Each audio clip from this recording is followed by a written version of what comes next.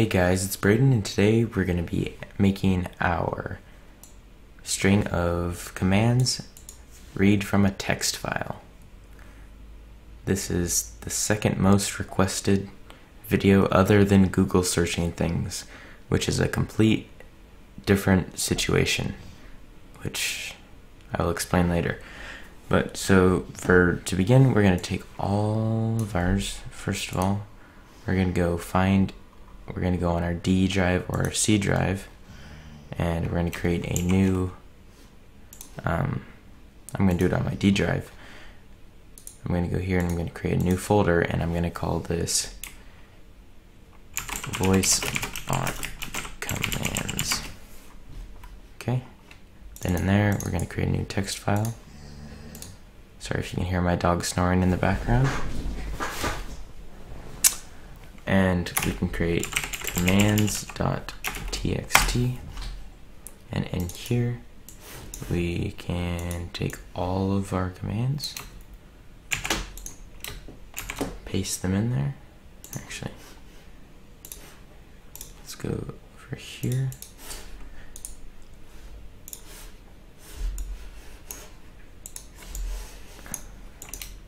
I paste all of them in here, so we're going to do Control F, and we're going to find a quotation mark, and we're going to replace it with nothing, replace all, and we're going to do the same with comma, replace all.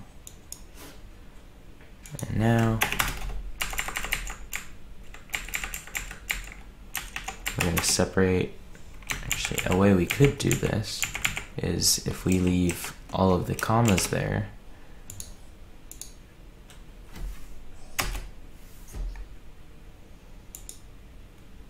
tab, I don't know, we can't do that, never mind.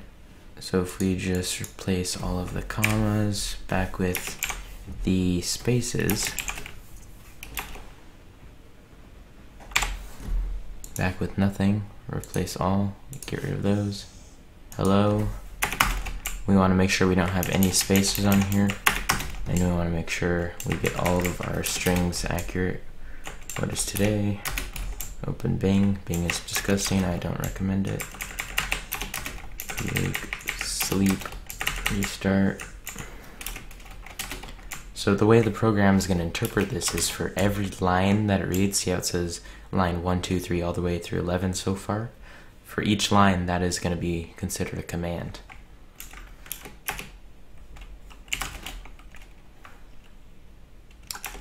Light on, light off, open office, close office. What's the weather like? What's the temperature? Tell me a joke. Minimize, unminimize, maximize, play, pause, Spotify, next and last. Now all of these, we have 24 commands saved to our text file, so we can go here, and right here we're going to get rid of where it says new string until it says this, and we're going to do file dot read. Nope, we have to import file IO or system IO, and we do read all lines. So we tell the program to read every single line of the text file and replace that with a string, as we had the strings and commas in here.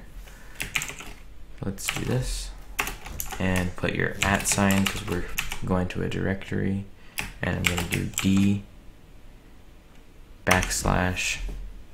and it was voice bot commands, voice bot commands /commands.txt.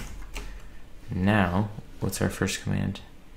If we say, let's see, what's an easy one? Hello. Hello. Hello. Hi. It responds with hi. So From that, we know that our program is loading from the text file and everything's all right.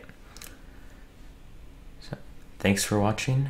Check back in the next week or so for a new video where I'm going to be showing you how to create commands that are much more simpler to use. Thanks for watching.